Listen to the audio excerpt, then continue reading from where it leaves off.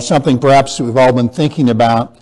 This was the anniversary of the Supreme Court decision made back in 1973 of Roe v. Wade, which made abortion basically legal throughout the United States. And really on that same day, this is when it took place here in New York this week, is when our governor signed the Reproductive Health Act into law.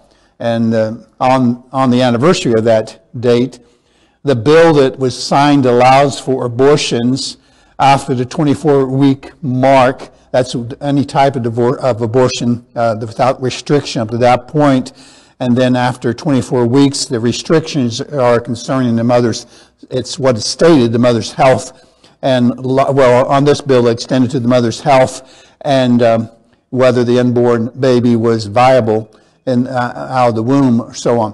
Whatever, the point was, this was added to previously up to that point. Abortions in New York were supposedly limited to the health of the mother, or I should say the life of the mother. Technically, the Roe v. Wade bill actually included that New York law was a little more restrictive than the Roe v. Wade was allowing there. The problem is that the idea of health, and somebody looks back at that and say, well, you have a problem with preserving the life of a mother and the health of a mother. The idea of when the term health has been added into, if you ever studied the way this has been made up, there was another bill passed back, or a Supreme Court ruling passed back in 73. The ruling came out the very same day of Roe v. Wade. It's called Doe v. Bolton, in which they determined that health could imply not just the physical health of a mother, but it can imply about anything, emotional stress. It can be included in that. So technically what the bill that's passed in New York is really open, this wide open. It also removes the idea of abortion from the criminal code completely. The bill is basically, and it allows, not only that, it allows others besides licensed physicians to actually perform abortions. That would be the certified nurse practitioners and midwives.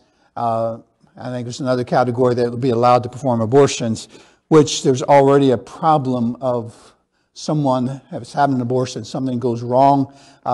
It's already a dangerous situation. But anyway, it's opened it up to that. The bill basically permits abortions up until the day of birth. And it was met, and this is what troubled many, myself included, it was met with a great celebration. I know of those who support abortion, and they do it sadly. They say, we think it's necessary, but we grieve to do this. And I don't agree with that position, but I appreciate at least the fact that it grieves them. But this was not met with grief. It was not met with that type of an idea. It was met with a celebration. And that's where we're finding ourselves as we're facing this. The bill, the health of the mother clause basically has removed just about all the restrictions because of how it can be interpreted. That's where we find ourselves. Removing the abortion from the criminal code has put it to the point that if a pregnant woman is attacked and loses her baby because of that, the attacker could not be charged with the murder of the unborn baby. That's taken out of the criminal code at this point. The main justification for the bill is the idea that it enhances women's rights. That's what the celebration supposedly was about. I kind of wonder, is somebody forgetting that 50% of the babies that are aborted are females? Their rights are somewhat been stripped away, I would think, if you're going to look at it that way. But if a woman has a baby, and there was one in the news not too long ago that she had a baby and abandoned the baby.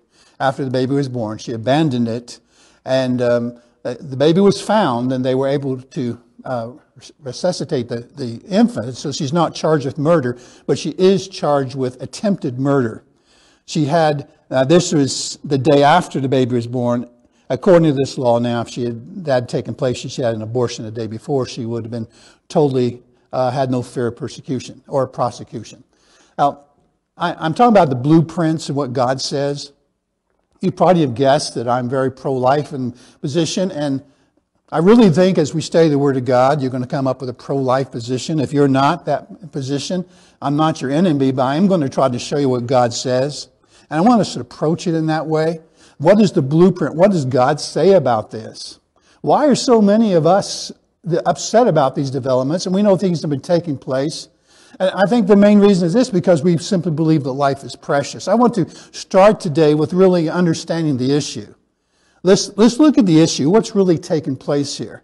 What are we looking at? And, because you can hear the arguments and someone say, well, that sounds good. I understand how someone could be in that situation. But let's look at some type of a standard here. What does God say about it? What does the blueprint from the architect say about it?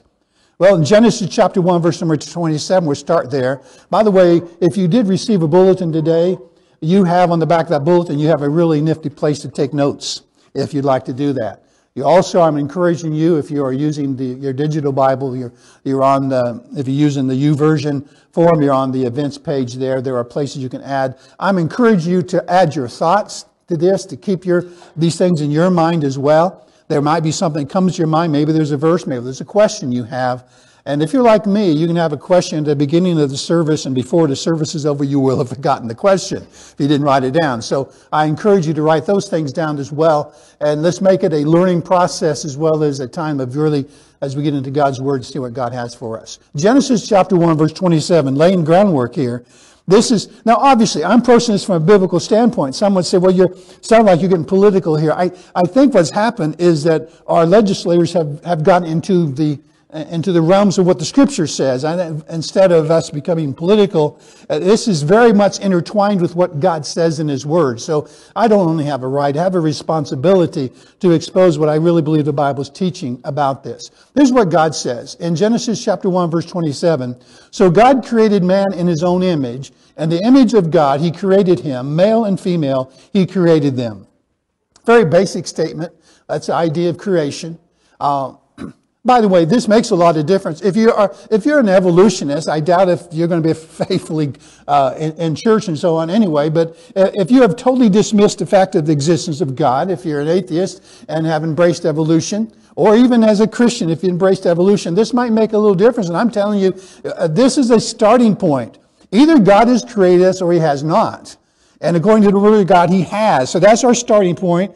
I believe He's the architect. That's where the blueprint starts out. Human beings have been created in the image of God. That does not mean that God looks like us in the physical form. To be created in the likeness of God means that we bear His image in a sense, and with it, there's a value. And it's important to understand that. There's a value beyond the unique characteristics or our attributes, our individual attributes. You are not valuable just because of what you can do or because of how you contribute to society. You are valuable because God made you. And if we can grasp that, an infant in the womb is not valuable because it is able to do anything. It is valuable because it has been created by God. That's the beginning to understanding this. We've been created in the likeness of God. Nothing else, by the way, in God's creation has that distinction, has that privileged status. That's only for humankind. No one else, no other creature has been created in the image of God. This is not something being created in the image of God. There's nothing tangible that we can see, taste, or feel. But being created in His image establishes our significance. It establishes our worth at the highest level. You are valuable, not because of what you can contribute to this life. Although you no doubt have some tremendous abilities. That's not why you're valuable. That's not why God has put worth upon you. You're not valuable because of your good looks. You're not valuable because of your prestige. You're not valuable because of your athletic abilities. You're not valuable because of your musical abilities. You are valuable because God made you. And if we could grasp that, every living human being is valuable because of that. That's where our significance is. Listen to what the Scripture, you might need to write this down if you don't have it written out in your notes there. Psalm 139 verses 13 and 14. Listen to these words. You made all the delicate inner parts of my body and knit me together in my mother's womb. Thank you for making me so wonderfully complex. Your workmanship is marvelous. How well I know it. That baby in the mother's womb, even when they're so tiny, we can barely see them. Even at the moment of conception, is already being intricately formed. It is valuable, not because it at that point can exist outside the mother's womb, because it cannot. It is valuable not because it can necessarily do anything great. It is valuable, once again, because it is created in the image. That little child is created in the image of God. That gives it its value and its worth. That makes the difference. It's so much of a difference. Humans are breathtaking creatures because we're embodying the touch of the Creator Himself. That's the wonder of human life. You've held a newborn baby, you know exactly what I'm talking about. You're sitting there looking at that beautiful, and they may be little and tiny, and everybody thinks that their babies are beautiful. Some of them, they're all little, and they're scrunched up faces, and they look like their daddy, and so bless their hearts, okay? But the thing is, that's a beautiful creation, and you're seeing that something that God has brought into being. Contrary to the popular idea of our culture, our value is not determined on our ethnic background. Our value is not determined according to the race, which, by the way, is an evolutionary term because we are one race. It's called the human race, just so you know that. But people look at the value according to the color of someone's skin or to their gender. You're not valuable because of your age or your abilities or your location, whether in your mother's womb or whether you're in a nursing home someplace. You are valuable because God has made you. Your divine membership in the human family sets us apart as being sacred. Life is sacred. We must grasp that. And men and women and children, including the unborn, the preborn children in the womb, should be respected regardless of their mental capacity, their physical ability, or their social position. That should be the position of everyone who believes and loves the architect and the blueprint of God's Word, because that's what it teaches. Concept of human dignity comes from the idea of the sanctity of human life. Humans are made in God's image.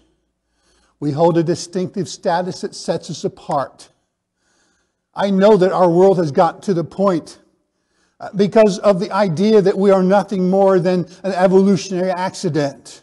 And so our value is placed as equal status with the animals. Now, if there's anyone who has a soft spot for animals, it is me. I love animals. I have pets.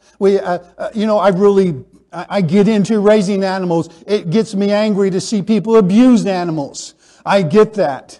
And I think that the animal abuse is wrong, but they're not created in the image of God. There's a respect of life, by the way, we should have towards all of life. By the way, I'm not a vegetarian, just so you don't get the wrong idea here. I believe God has created animals for different purposes. But my point is this. We have looked at, and so much in our society, we get concerned over protecting of a species of animals.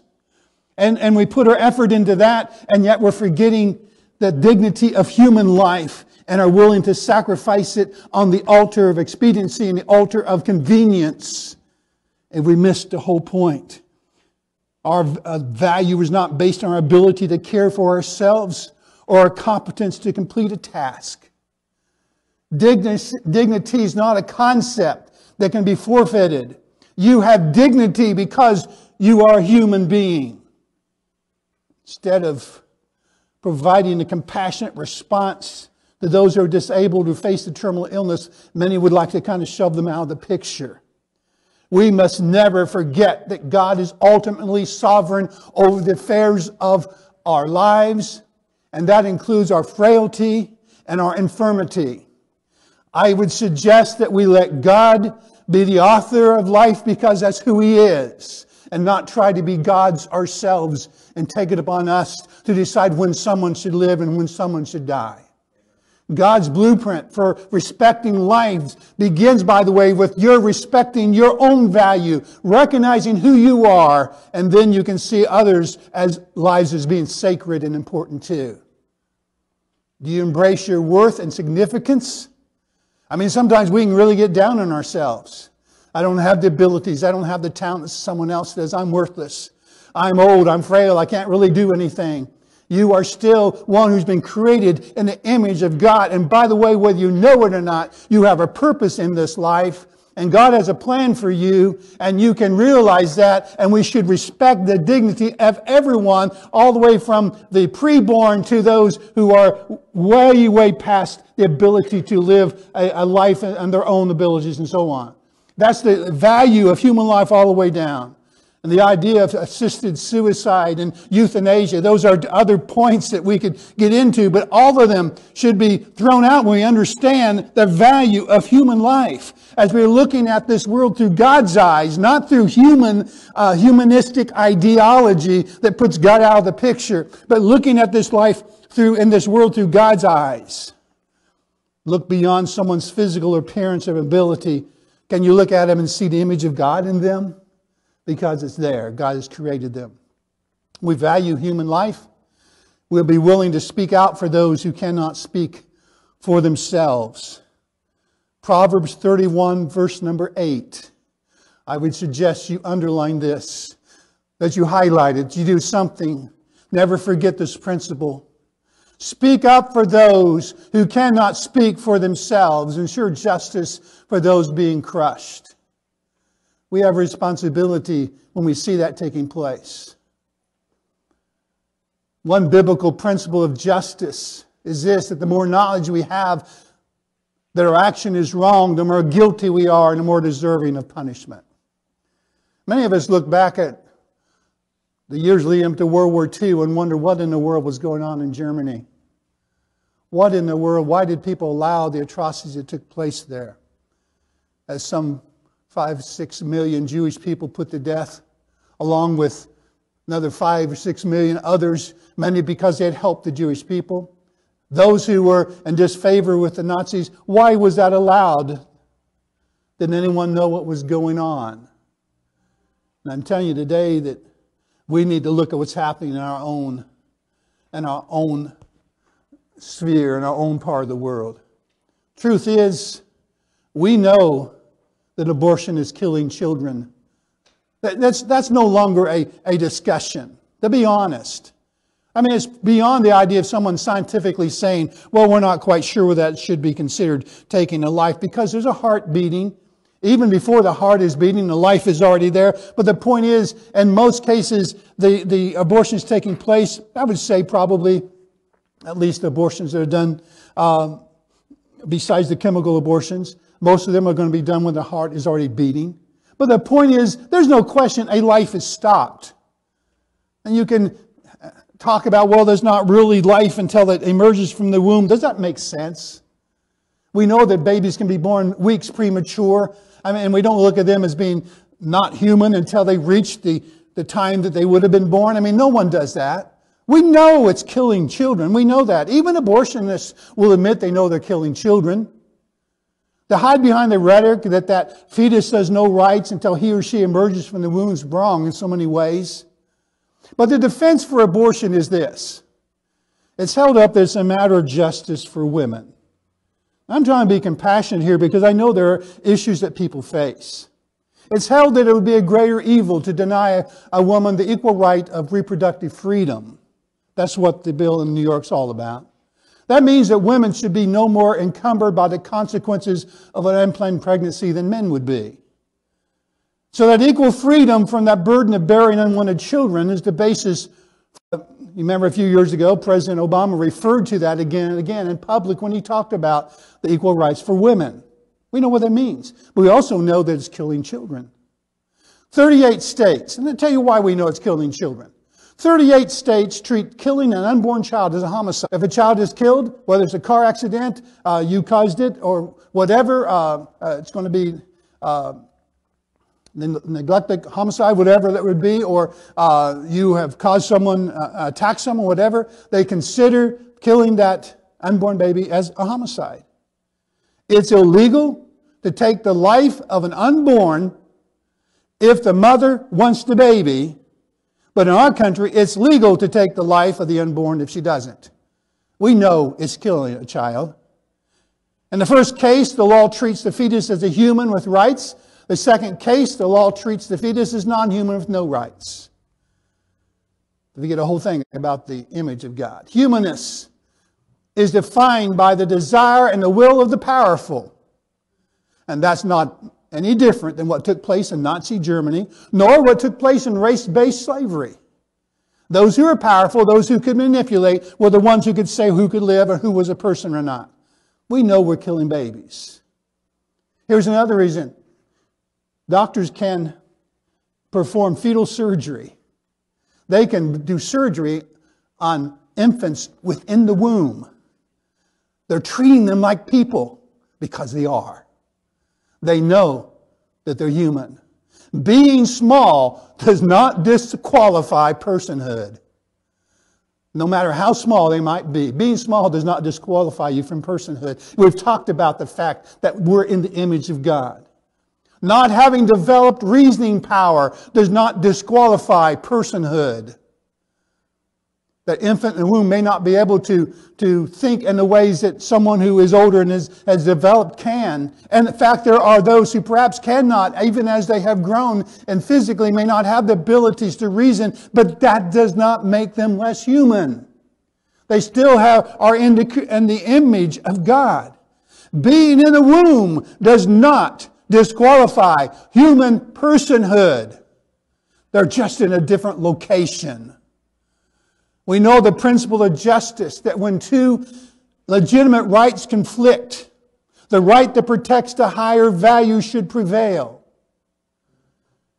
If I'm driving down the road and I say I feel like I should have the right to drive 100 miles an hour, I love doing that.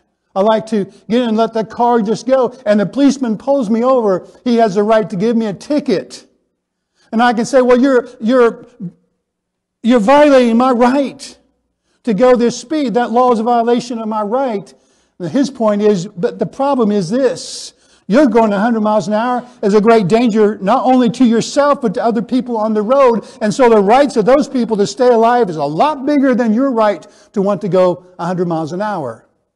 That's how we look at that. No one has a problem with understanding that. And I would say today that staying alive and an infant staying alive is much more precious right and much more basic than someone not wanting to be pregnant.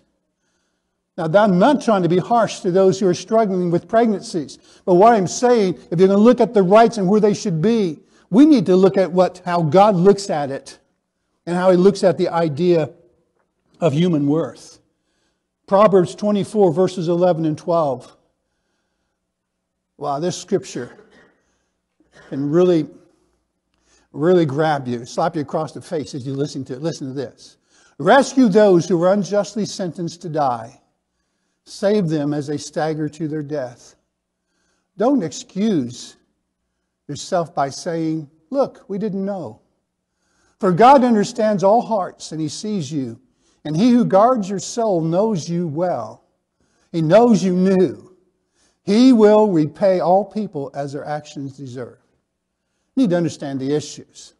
That's the beginning point. It's not just a political decision that's made here. This is something that has to do with the very fabric of humanity. But let's approach the issue with compassion. I've begun really in the point of approaching with the compassion towards the unborn. And I think there should be a compassion towards those who are elderly and frail. There's the compassion that's needed in our lives. That's important. But I don't think the compassion should end there. There are those who are caught up in a situation where they're considering abortion. I believe they need our compassion. Let me explain that. I love the statement I found by a man named Jamel Williams. He says this, law change through politics is good, but heart changed through the gospel is better. I love that statement. That's one thing, and sometimes we'll get involved and say we need to change the laws here and protect the unborn. And I believe it's important, but not nearly as important as the heart changes that are needed. There's a reason that people are going that direction in their life. One criticism of pro-lifers often made by the pro-abortion crowd is that all we do is judge those who have had abortions or are having abortions and never offer an alternative. And so they look at us as just people who protest around abortion clinics and say mean things to them and that type of thing. And I'm sure that sometimes that takes place. That's not necessarily the rule of what happens, but that's the picture that's portrayed. But I'm telling you, that's an unfair assessment, because many pro-lifers have spent a great deal of money and offer a great deal of effort to reach out to those who are considering having an abortion. And there are organizations, and I'm encouraging you and I'm encouraging us as a church to get involved in these things in a greater way. There's the CareNet organization, My Choice. There's actually a My Choice Pregnancy Center in Middletown. They are funded and staffed by Christians. They do not get government funding. They are funded, and they try to make a difference. And they try to give counseling to those who are considering abortion. And they have an ultrasound that's available. They will help young ladies who trying to raise their children and so on. There's different things they try to do to reach out. They try to offer adoption services and all these types of things. So they are reaching out, and that's what we should do. There are people who find themselves that are struggling. Maybe different situations they found themselves in. They don't know what to do. They go down to Planned Parenthood and are told, well, one of the best things you can do is have an abortion. It's easy. It's simple, and it takes care of all your problems, and that's what they're hearing. So they need to have someone who can give them the alternative. Churches need to spread a culture of life across our nation by equipping men and women of our churches to offer that type of compassion, hope, and help. Thousands of women find themselves pregnant. They have no one to turn to. We ought to be there so they can turn to us. Others may be experiencing difficulties in their pregnancies. They've been told that the baby is probably going to be severely handicapped, and they don't know how to handle that. And we ought to be compassionate and reach out and try to be consoling and helpful in any way we can do. We need to be salt and light in our communities and reach out. Thousands of women who have had abortions today are struggling with the decision they made. There's nothing that they cannot make that decision. And they are struggling, and some of them go through a tremendous depression because of that. And we need to be reaching out to them, showing them that they can have forgiveness and healing through Jesus Christ. There's a great deal of things that we can do to reach out with compassion. It's not just a matter of being angry because there are abortion laws being loosened up. There ought to be the idea of compassion towards those who are struggling. Listen to how Jesus responded to a world that basically had turned their back on him. Matthew chapter 9, verse 36. When he, Jesus, saw the crowds, he had compassion on them because they were confused and helpless, like sheep without a shepherd. I'm telling you today, that's the world we live in. There's a lot of confused and helpless people because they've rejected, whether they realize it or not, they basically rejected the architect and the blueprint on how to live. And they've gone their own way. That's been the popular way of their culture. And that's what they have bought into. And they're going through this life struggling, and they need someone to have compassion upon them. Most people will have to experience our compassion before they listen to our message. That's something to think about. The scripture tells us this in 1 Peter chapter 3, verse 8 and 9. Finally, all of you be of one mind, having compassion for one another. Love as brothers, be tender-hearted, be courteous, not returning evil for evil or reviling for reviling, but on the contrary, blessing, knowing that you were called to this, that you may inherit a blessing.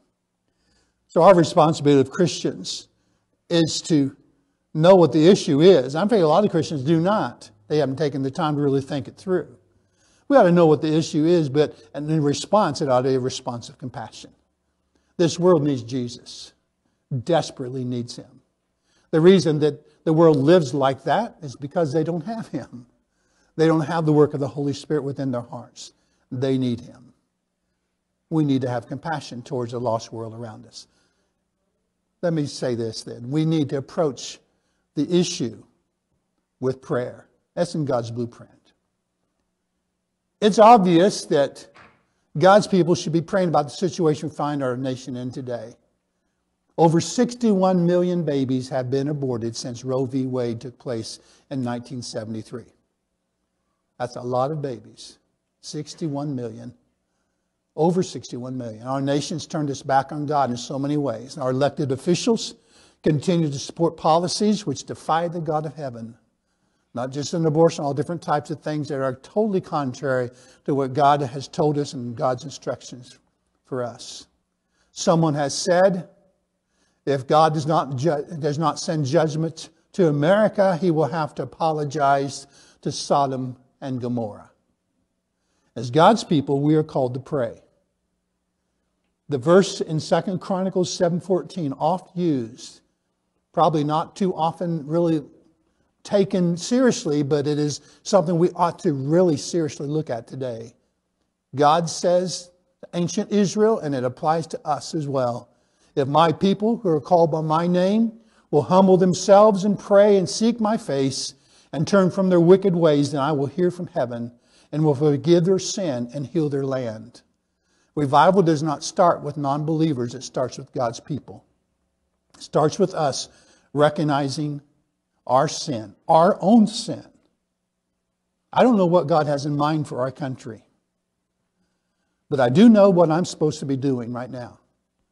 I'm supposed to be praying. Our governor and many of the legislators this week made a big deal of celebrating the decision that saddens so many of us. It's like a finger in our eye, so to speak. The governor obviously does not live in regards to God's instruction concerning his own personal morals. We're pretty knowledgeable of that. He's also made in different statements, he said that pro-lifers, along with others, have no place in this state, in the state of New York. But I'm not going to begin the chant of he's not my governor, because he is.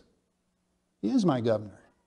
I ought to respect him because of who he is. And I ought to, not just ought to, but I am required, I am obligated, I am commanded by Scripture to pray for Governor Cuomo and anybody else who's in authority, and not to pray for his demise. Some of you say, oh yeah, I can pray for this guy. I pray that he'll fall and break his leg. That's not what I'm talking about. I'm praying. We should be praying for his salvation. I remember a man in the Scripture, his name was Saul of Tarsus. You remember reading about him? There was a point that the early Christians were scared to death of this guy because he was coming after them, and all those he could find, he threw them into prison and was trying to have them put to death and everything else. There was some pretty serious praying going on. And one day, this Saul of Tarsus, this man who delighted in putting Christians to death, was on the road to Damascus, and he met Jesus. And that changed the rest of his life, and he became the great apostle to the Gentiles. Led many, many thousands of people to Christ in his lifetime. Of course, millions and millions have come to Christ because of his influence. God can change anyone. God can change our elected officials. Whether they will respond to the gospel or not is not my responsibility. That's God's. And that is, of course, the choice that they have to make. But we are to pray. Listen to 1 Timothy chapter 2, those first 4 verses. Therefore, I exhort, first of all, the supplications, prayers, intercessions, and giving of thanks be made for all men. For kings, and underline this, highlight it, do something, pay attention to this statement, and all who are in authority. We like to complain about those who are in authority, but we don't pray for them very often. Whether they're Christian or non-Christian makes no difference. We're to pray for them. The heart of kings is in the hand of God. Don't ever forget that. We are to pray for all who are in authority, that we may lead a quiet and peaceable life in all godliness and reverence. For this is good and acceptable in the sight of God our Savior. Look at the next phrase. Who desires all men to be saved and to come to the knowledge of the truth. I'm not going to pray for my governor for his demise. I'm going to pray for his salvation, because God loves him and sent his Son to die for him like he has everyone else. And that's of responsibility. Seriously, since I've been in preparation of this message and God's got a hold of my heart, I've been praying for Governor Cuomo every day, 2, 3, 4, 5 times. God keeps bringing this to my mind. I don't know if that would impress him or not, but I must tell him if he happens to be listening to this. Governor, I'm praying for you that you come to know Jesus. I'm not saying that in a derogatory way, trying to act like I'm better than he is, but he needs to have Christ in his life like everyone else needs. He's been created in the image of God as well. And I need to be praying for him. We should be praying for our leaders. And we talk about it. Every once in a while we might think about it, but I think we rarely do. You and I have a choice to make. We can ignore God's blueprint for the sanctity of life and the fabric of our nation. We can humbly repent of our sins and cry out for God's mercy. Responsibility really, it comes to us. We can look at the world which we feel like is making some really bad decisions, but they're not the ones who have been called upon to pray to God because they're not His people. They're not a follower of Christ. It's our responsibility to get on our knees, to confess our sin, to confess our lack of care and concern for others around us perhaps, to confess our apathy, confess whatever it is that's keeping us, our lack of concern for the souls of others around us. It's our responsibility to fall on our knees and confess our sin to God. And He's promised to hear our prayers. Whether the United States will ever be turned around, and I don't know what would take place, but I do know that God hears and answers prayer. And I do know what I'm supposed to do. I'm asking you today, what will you do? Are you going to be willing to live by the blueprint of the architect, which work, by the way? Or are you going to ignore them? Or we're going to just dig a hole, the foxhole someplace, say, well, this world's going to hell in a handbasket. I guess I just hide here till Jesus comes. That is not what God has called us to do. He has called us to be salt and light. And the salt and light do no good hiding in the trenches someplace, hiding in the foxholes. To be effective, we need to be out with compassion, sharing what God has done and what He can do in the lives of others, and praying for those around us, and specifically praying for those who are in authority. What will you do with it? Let me ask you a question. Have you realized the importance of who you are? That's where it starts. God has created you for a specific purpose. He loves you. He sent His Son to die for you. Have you come to that point of recognizing what God has done in your life? Have you recognized Him as your Lord and your Savior? That's a place to start. You are made, you're being created in the image of God. Would you trust Him if you've never done that? Would you trust Him to be your Lord and Savior? Those who put their faith in Christ, would you be willing to follow and to live your life according to God's blueprint? God has a plan. It works. Would you be one who would step out in compassion towards a lost world around us? Instead of condemning, showing compassion. Being those who love others enough to tell them the truth, but to show them the solution through Jesus Christ. That's God's plan for us. Let's be a church that lives like that. Father, I'm asking for your blessings. We need your guidance. We live in a world that's darkened by the effects of sin, but we also know that you're the great, awesome God who can do such a great and awesome things in our lives as we let you have control. I pray for the leaders of our country. I pray for our governor and the legislators. Even though I'm saddened at the decisions that have been made, Lord, I lift them up before you. I pray, first of all, that they'd come to know you as Savior. I pray that you would get a hold of their hearts and their minds in such a way that they would begin to see things through your eyes. But Lord, we just lift that up before you. Help us to be a people that do what you have for us to do. And first of all, that's to pray for others around us. Thank you for your word. Thank you for the blueprint you've given to us on how to live. In Jesus' name I pray. Amen.